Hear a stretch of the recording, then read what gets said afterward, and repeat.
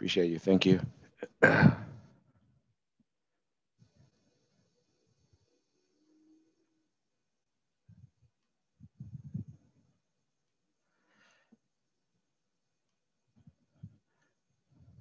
Sorry, there's a few adjustments we make as we get set up for PowerPoint. But before we start, let's pray. Father, we're thankful for your word. We're thankful, Father, for every prayer that's gone up this evening. And we, Lord, that there are those on the call that audibly have requested prayer, and there are those on the call that silently have prayer requests. But we're thankful that all prayer requests are known by you, and you care for each one more than words could ever express. So, Father, we're thankful for that care ultimately shown for the lost at the place called Calvary. And we're thankful, Father, for the finished work of Christ.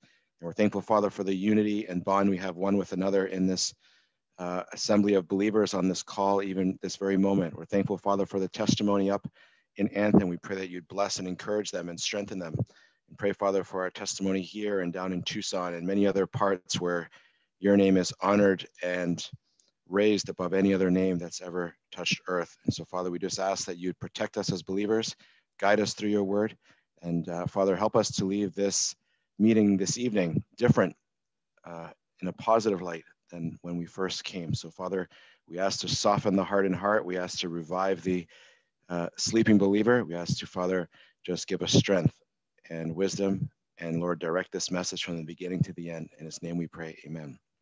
Now, I'm just going to read two verses. This is a passionate subject of mine. There's a few of these subjects in my life, but the two verses that I want to read with you are found in Isaiah and in Job. Both verses, I would say to you, are extensive in that we could take them up for a very long time. All right, and we're not going to exhaust this evening, but I'm just setting a timer so I can know how long I'm speaking. Isaiah chapter 40 and verse 31, and it says these words, "But they that wait upon the Lord shall renew their strength. They shall mount up with wings as eagles. They shall run and not be weary, and they shall walk and not faint." And the other reading is in the book of Job and verse 1. And I'm not going to read everything, but if you were to look at this chapter 38 of Job, you would notice 70 plus questions. I believe there's actually 77, but there's questions that God asked Job. One of my favorite books, one of my favorite chapters in scripture, verse 1 of chapter 38 of Job. "Then the Lord answered Job out of the whirlwind." And sometimes in your life and in my life, as we go through the whirlwind, we wonder where the answers are from above. And here God is in the whirlwind, and it says he answers Job out of the whirlwind and says to Job in verse 2, "Who is this that darkeneth counsel by words without knowledge?" Verse 5, "Who hath laid the measures thereof, if thou knowest, or who hath stretched the line upon it? Whereupon are the foundations thereof fastened, or who has laid the cornerstone thereof?" And so on. And so he's asking Job these questions. So Job gets a glimpse for the first time in his life of the majesty of God.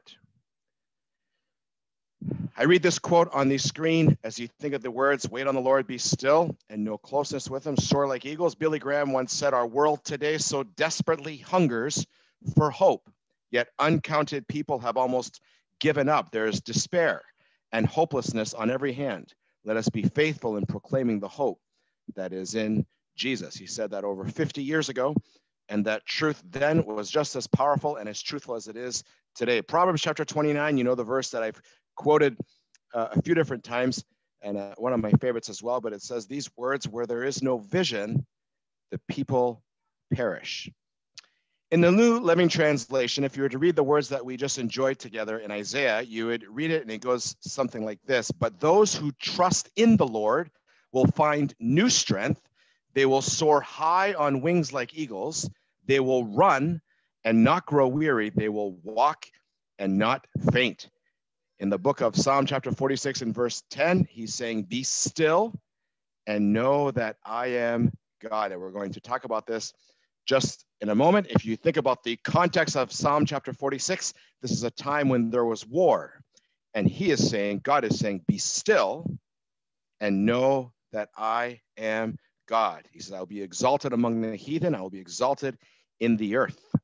46 times in scripture, the commands to be still, but there's one that overshadows it, and it's the stillness in Job, be still and take majesty in God. If you were to look at different times, one was still in scripture, you'd see the story of Joshua. Joshua commands, sun, stand still upon Gibeon, and the moon in the valley of Ajalon.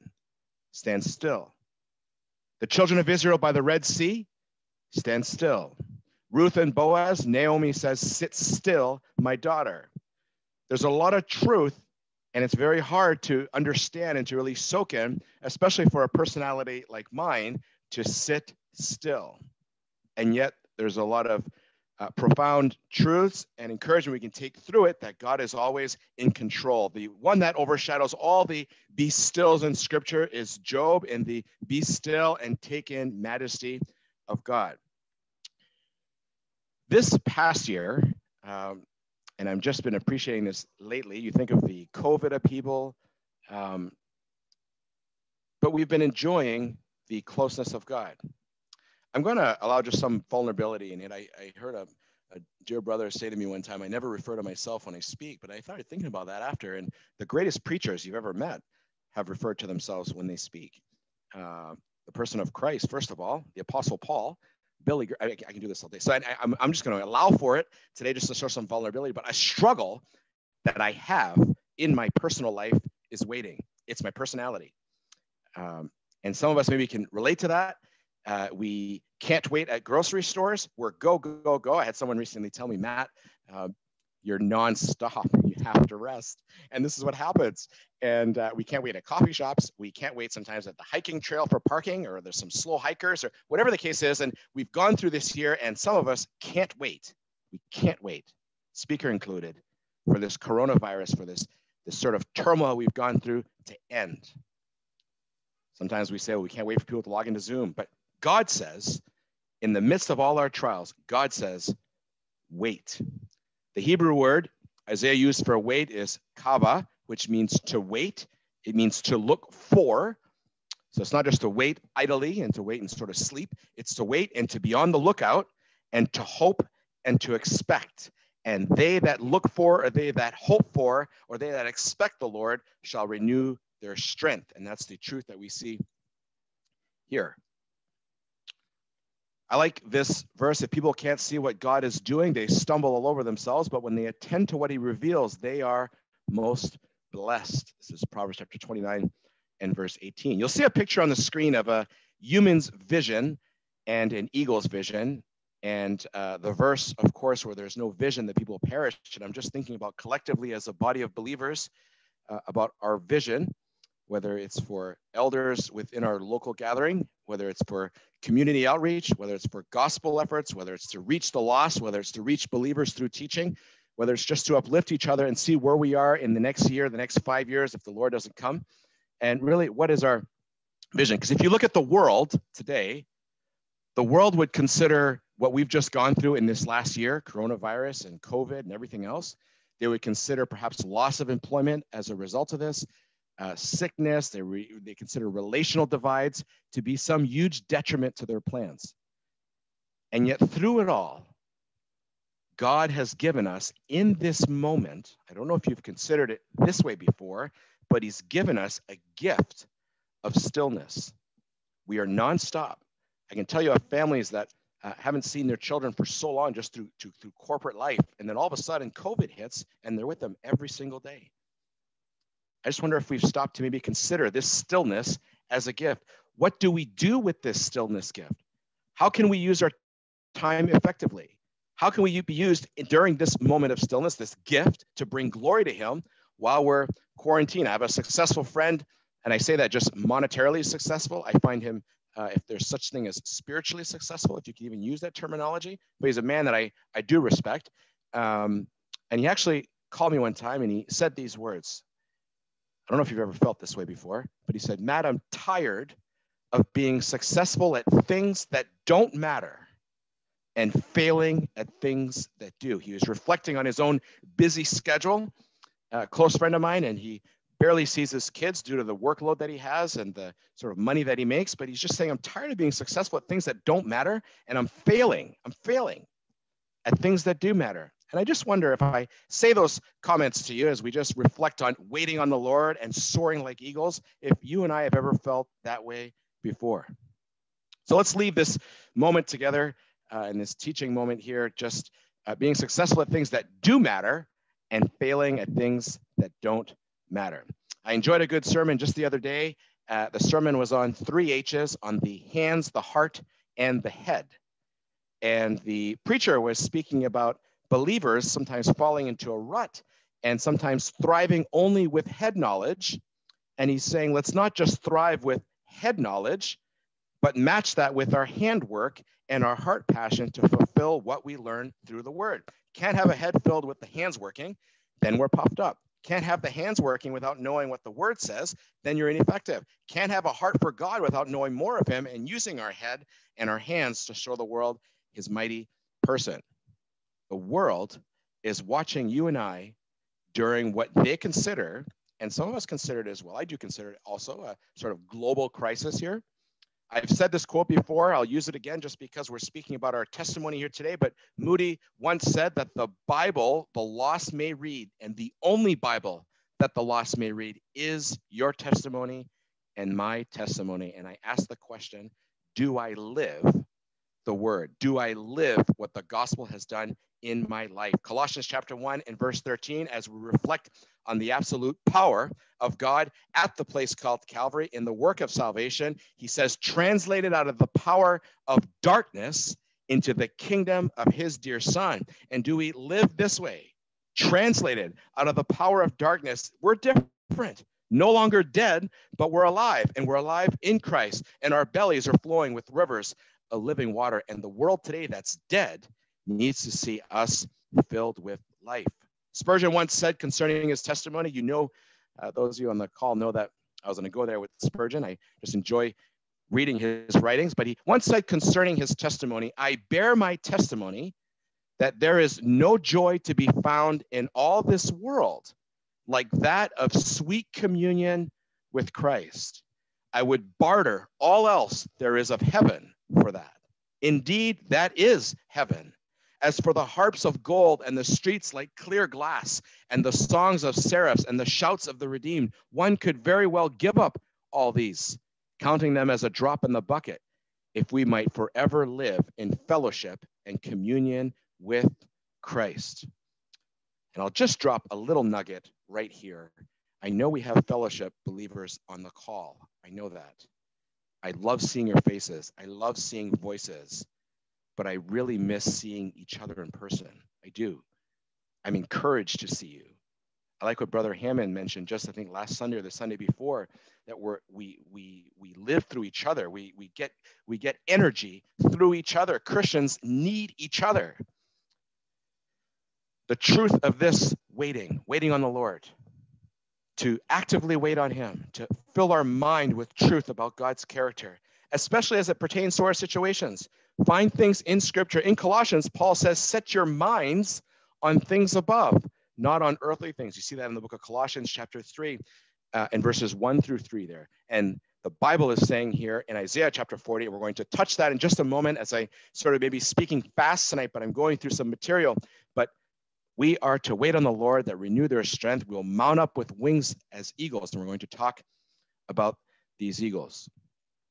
On the slide that's right in front of you, there's quotes. I'm just going to read back to you as I read the same slide that you're reading today. But Charles Spurgeon once said these words, without Christ, there is no hope. And the world today needs hope. And you and I can be pictures, can be reflections of the person of Christ. Francis Chan said, true faith means holding nothing back. It means putting every hope in God's fidelity to his promises. John Piper said, only when our greatest love is God, a love that we cannot lose, even in death, can we face all things with peace.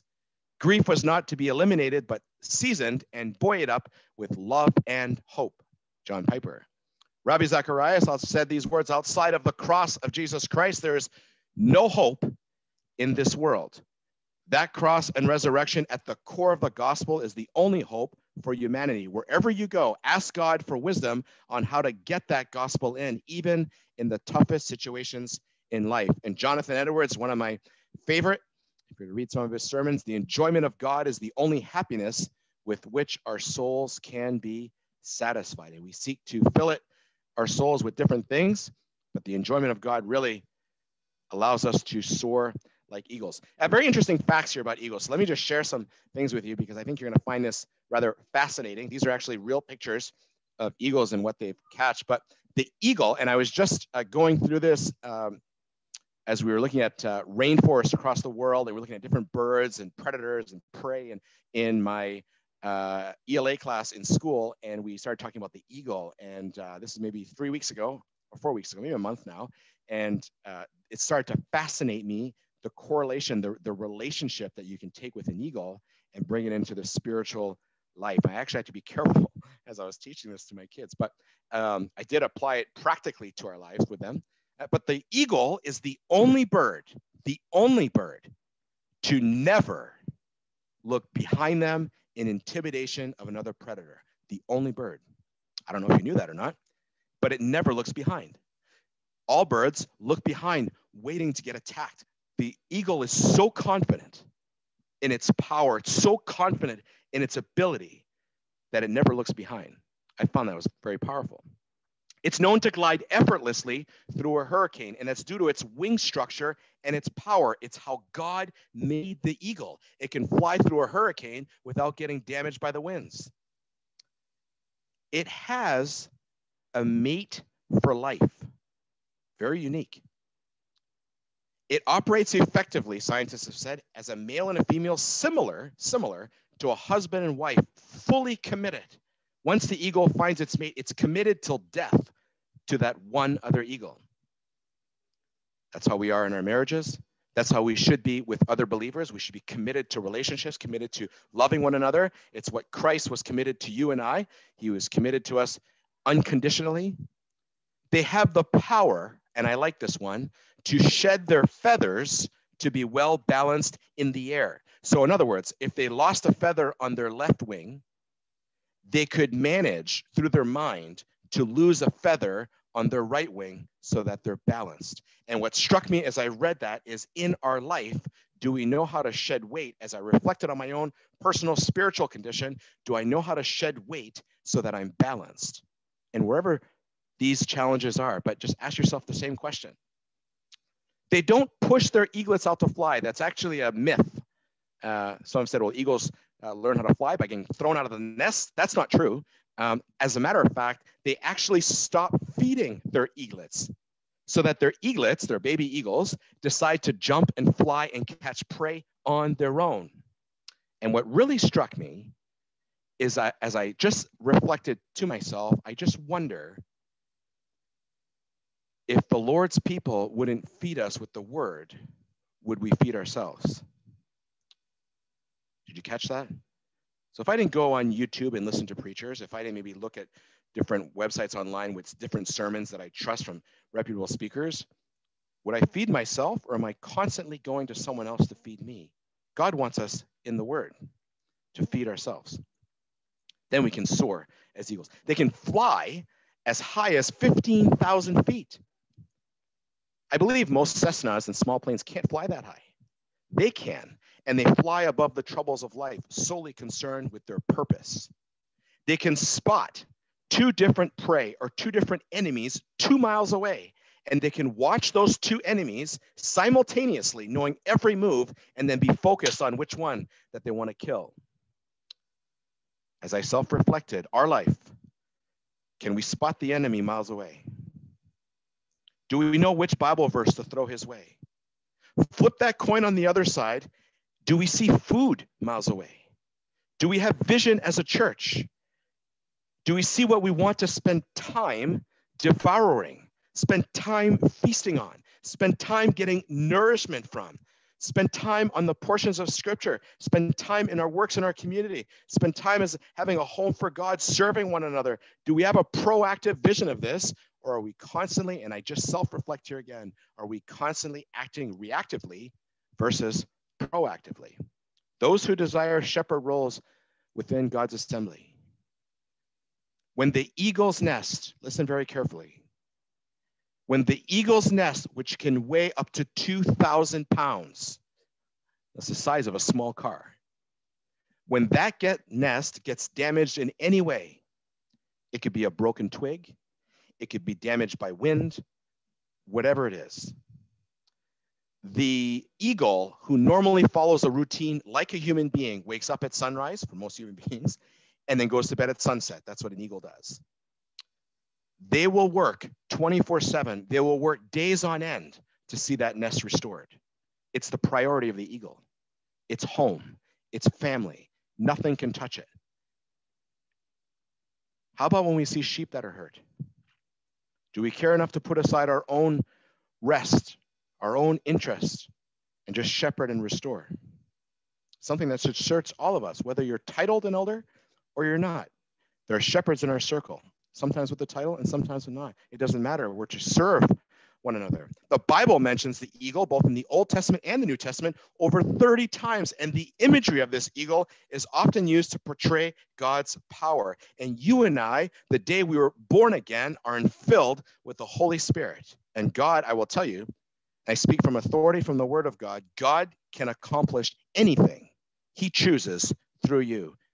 And we can never forget that. So there's power in the Holy Spirit. How would one soar like an eagle?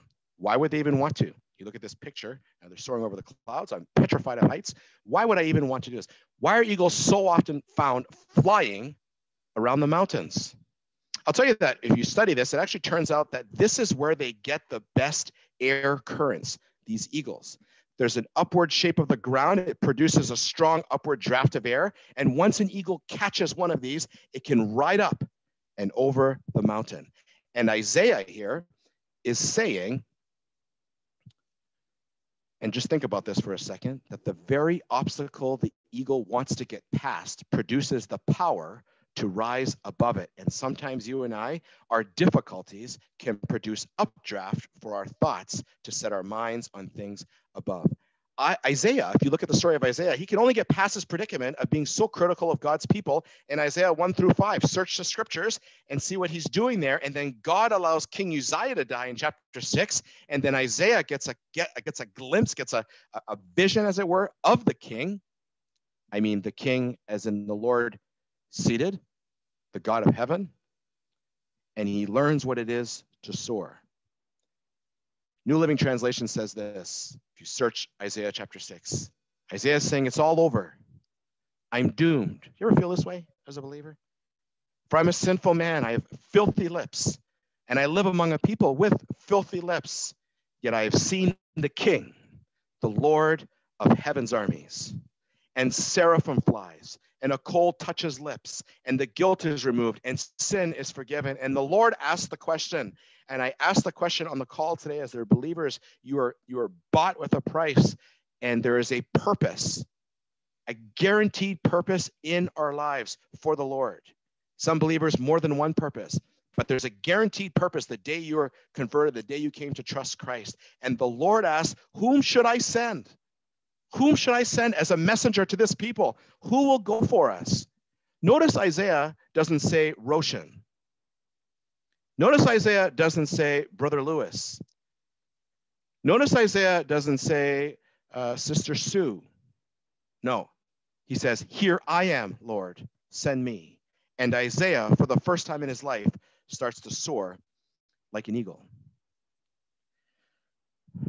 When we think about this gift of stillness that we've been given, you think of this slide here where God guides, he provides, God's provisions for us. I'd just like to encourage you to set our mind on things above instead of even of our own problems. Pick out scriptures. Here are just some practical truths as we look at the word of God. Just pick out scriptures that pertain to our particular problem and just watch him work through it. You think of waiting to be healed of a physical. I'm thinking about Brother Welcher and going through so many physical pains and being in the hospital, different things. Waiting to be healed of a physical challenge, a mental challenge, a spiritual sickness. Focus on the word that he's a healer. You see that in Mark chapter 6 and verse 36 says that Jesus healed generously and joyfully in Mark chapter 6 and verse 56. Jesus provides healing for all generations on the cross. Think about Isaiah 53. Think about John chapter 3 and verse 16. For God so loved the world. Healing for all generations. Maybe there's someone waiting on physical or practical or spiritual provision. Maybe there's someone discouraged that's on the call today. Maybe there's a believer with headaches on the call, a heavy heart on the call. Think about 2 Corinthians chapter 9 and verse 8. It says these words, God is able to bless you, not just a little bit, to bless you abundantly. Jesus teaches us to look at how God takes care of birds and flowers for evidence. Notice how he will take care of us in Matthew chapter 6 and verse 25 through 34. Maybe there's someone waiting on direction. Maybe you're saying, Matt, if you only knew, I'm just waiting for this door to open in my life. Some specific situation. Can I just help you dwell on a fact that God has provided, or promised rather, to guide you and I? Listen to Psalm chapter 32 and verse 8. And the words say this, I will instruct you and teach you in the way you should go. Isaiah 30 and verse 21 says these words, this is the way, God says, walk in it. So whatever our situation, let our concerns about it direct our attention upward to our Heavenly Father who cares for you and I so deeply. And the truth of being still, the truth of waiting on God, the truth of letting the unseen pressures lift us up to set our minds on things above. When you and I realize, I like what our brother was mentioning today about prayer. When you and I realize how powerless we really are, it's then we turn to him. It's then we turn to the Almighty One. Remember Paul's words in Romans chapter 8, our present sufferings are not worth comparing to the glory that will be revealed in us. Who is our God? Now we can't even scratch the surface on this, but I do want to share something with you in Job, and I'm going to fly through this chapter and this reading very quickly in New English translation. So I want you to just let the word of God come alive on this call today. All right. One of my favorite books, Job. Notice Job and his complaining. So these men come into his life. You see chapters 30 through 36. In chapter 30, Job speaks of his anguish. In chapter 31, if you're studying it, there's Job's final protest of innocence. Basically, he's saying this, God's given me a bad hand. Okay. Chapter 32, Elihu responds to Job's friends. He's angry with Job because Job has refused to admit his sin. Chapter 33, Elihu, hope I'm pronouncing his name right, presents his case against Job. Chapter 34, Elihu accuses Job of arrogance. We can be arrogant with God many times in our life. Chapter 35, Elihu reminds Job of God's justice. Chapter 36 and 37, Elihu reminds Job of God's power. Chapter 38 through 40, the Lord challenges Job. Over 77 questions. Let me pour the word of God into our ears. Let's listen to God speak to Job. Listen to these words. I'm just going to read them right off scripture. God says this to Job as Job is complaining, as Job is asking questions, as Job is sort of questioning God. God says this, who is this that questions my wisdom with such ignorant words? Brace yourself like a man, because I have some questions for you, and you must answer them. Where were you? Listen to what God asks. When I laid the foundations of the earth. You wonder, well, why are you sharing all this with me? Because sometimes we wonder, even as believers, where's God in all of this? God says, where were you when I laid the foundations of the earth? Tell me if you know so much. Verse 5, who determines its dimensions and stretched out the surveying line? Verse 6, what supports its foundations? And who laid its cornerstone? As the morning stars sang together and all the angels shouted for joy, who kept the sea? These are powerful words. It should encourage you and I that this is the God that we serve. This is the God that sent Christ to a rugged cross. Who kept the sea inside its boundaries as it burst from the womb? And as I clothed it with clouds and wrapped it in thick darkness, for I locked it behind barred gates, limiting its shores, I said, this far and no farther will you come. Here your proud waves must stop. Have you ever commanded the morning to appear, God says, and caused the dawn to rise in the east? Have you made daylight spread to the ends of the earth to bring an end to the night's wickedness? As the light approaches, the earth takes shape like clay pressed beneath a seal. It is robed in brilliant colors. The light disturbs the wicked and stops the arm that is raised in violence. Have you explored the springs from which the seas come? Have you explored their depths? I love those questions. Powerful questions. You know what he continues? He doesn't stop. He says these words. Just listen. If you just have to just sit back and just listen, this is scripture. Just let it penetrate your heart. God says, do you know where the gates of death are located? Have you seen the gates of utter gloom? Do you realize the extent of the earth? Tell me about it if you know. Where does light come from? And where does darkness go? Can you take each to its home? Do you know how to get there?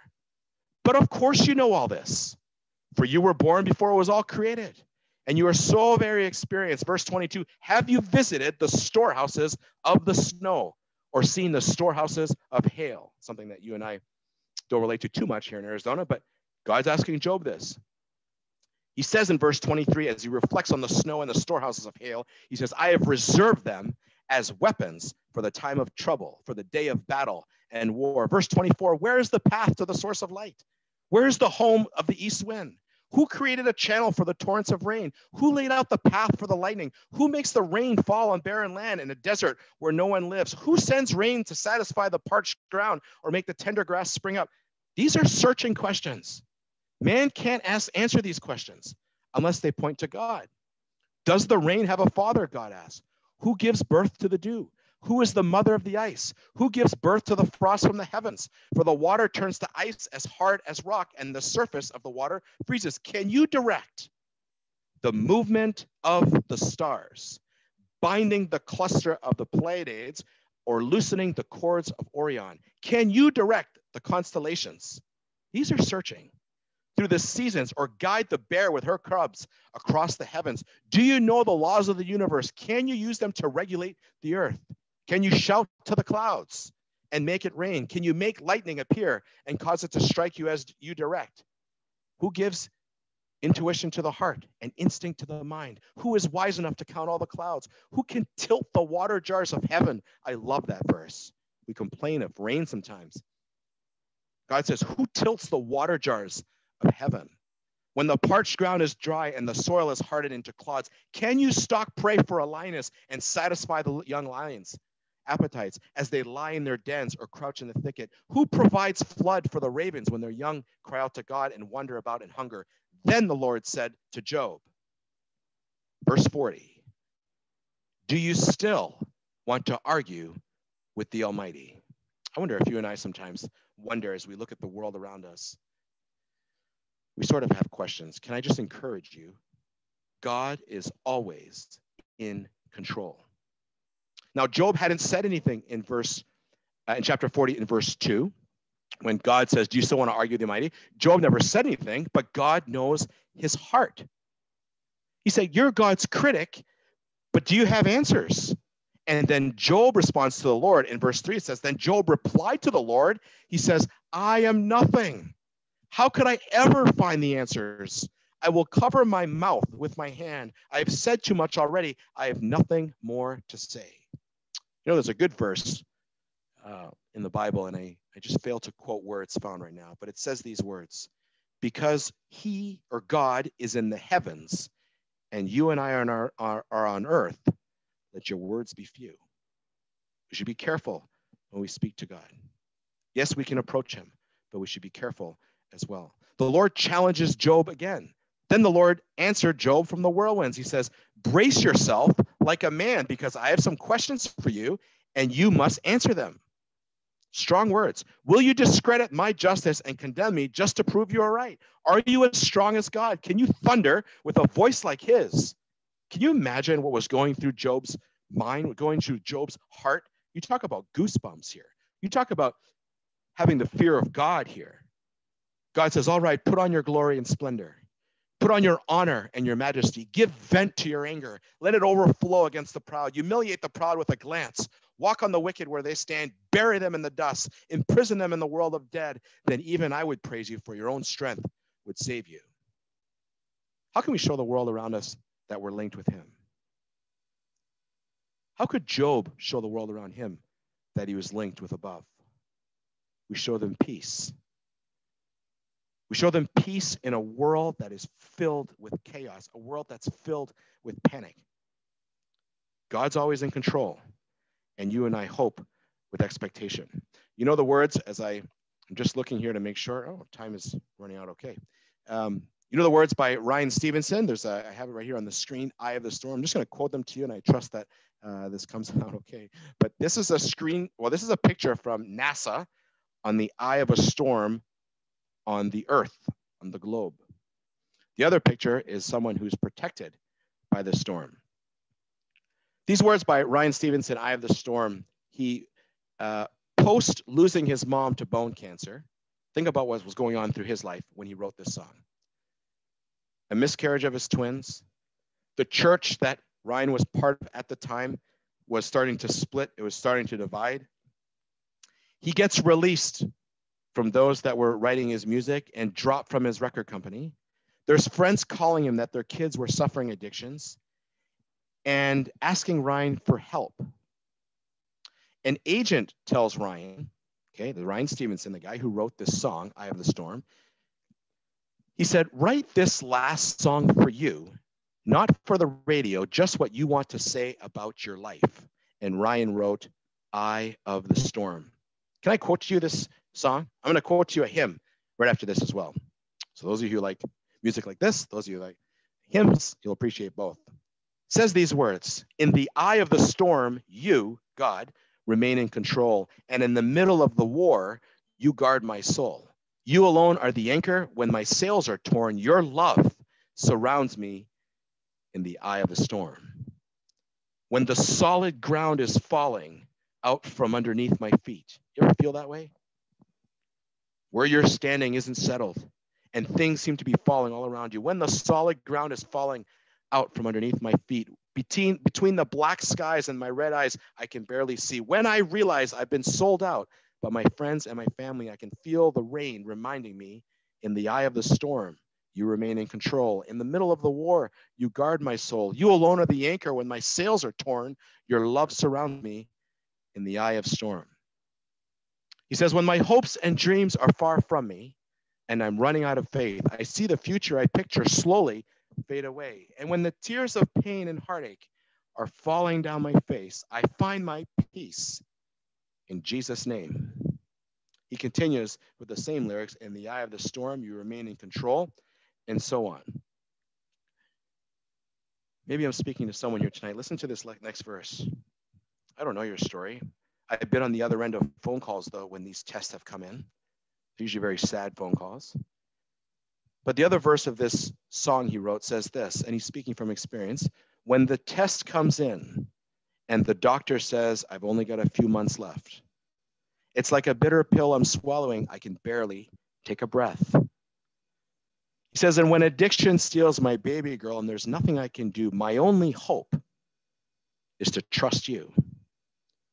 I trust you, Lord, he says. In the eye of the storm, you remain in control. In the middle of the war, you guard my soul. You alone are the anchor. When my sails are torn, your love surrounds me in the eye of the storm. He says, I know you're watching me when the storm is raging and my hope is gone. When my flesh is failing, you're still holding on.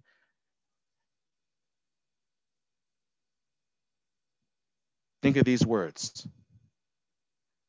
The Lord is my shepherd. I have all that I need. He lets me rest in green meadows. He leads me beside peaceful streams. He renews my strength. He guides me along right paths, bringing honor to his name. And even when I walk through the darkest valley, I will not be afraid, for you are close beside me. The storms of life that you face, the storms of life that I face, the storms of life we face individually, collectively, holistically, as a local body, as believers in the body, globally. There are storms that you will face. Never forget that he remains in control. I'm going to finish with this hymn here.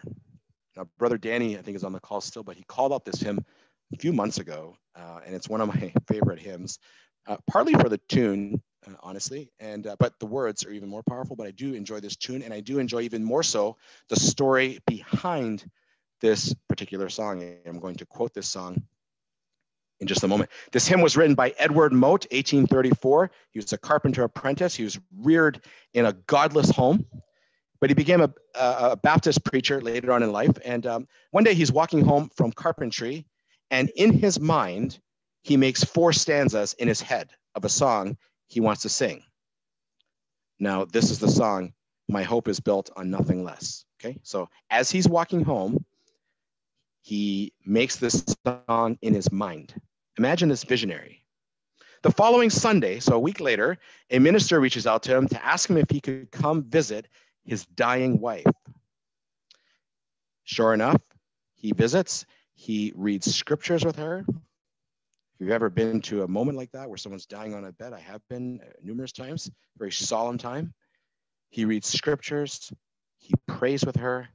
The minister that had invited him is looking for a hymn to sing from his hymnal, but nothing fit in the situation that Edward was there with the minister and his wife who's dying.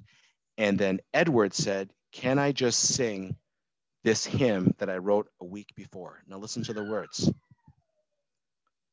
Quite fitting, quite touching, quite moving.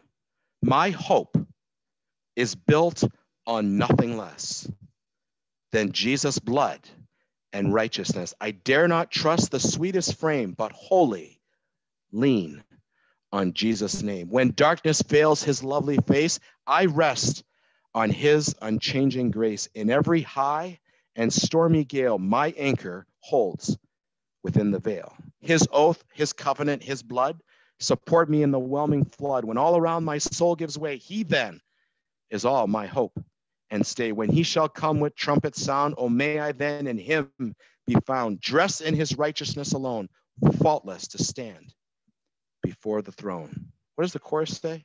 Some of you might even be singing, on Christ the solid rock I stand. All other ground is sinking sand. There's no other ground that supports you and I. So as we close here, let's be encouraged to be successful at things that matter. Being still, it's so difficult, but we need to be still. Waiting expectantly, waiting as we hope in him, soaring like eagles, being a light to a dark world as we rejoice in the freedoms found in Christ. Our prayer would be that we could end our journey in life with the words Edward finished life with. He ended life at 77 years old. And as he lay on his deathbed, the same person who wrote on Christ the solid rock I stand said these words, and he was ushered into eternity. I think I'm going to heaven. Yes. It wasn't that he thought he was going to heaven as in he was unsure of his salvation. He just sees his life literally ending. I think I'm going to heaven. Yes, I am nearing port. The truths I have preached, I am now living upon, and they will do to die upon. Ah, he says, the precious blood, which takes away all our sins. It is this which makes peace with God. And he entered eternity. Believers, be still. Wait upon the Lord. And let's soar as eagles and watch him work in our lives. Let's pray. Father, we're thankful for your word. We're thankful, Father, for direction. And we're thankful, Father, for your voice, sometimes quiet, sometimes very strong, that's said through your word. And Lord, we just ask that as the word of God went forth tonight, that if some of us have hardened hearts, they'd be softened. If some of us are tired, we'd be strengthened. If some of us are discouraged, we'd be encouraged. If some of us are maybe apathetic, I don't think that's the case, but if some of we'd have a new fire underneath us, we'd have a new desire, a new appreciation, a new energy to really live for the Lord and to seek the lost, to seek believers as well, encourage each other, live for one another, serve one another as Christ served the church. And so, Father, we're just thank you, Father, for the time we spent together. We add our amens to all the prayers that have gone up before. And Lord, we just ask you to continue working in our lives. We confess our weakness. We confess our frailty. We confess, Father, that we can't do anything without you. And Lord, we need you desperately. So we're thankful, Father, for the friend that never fails.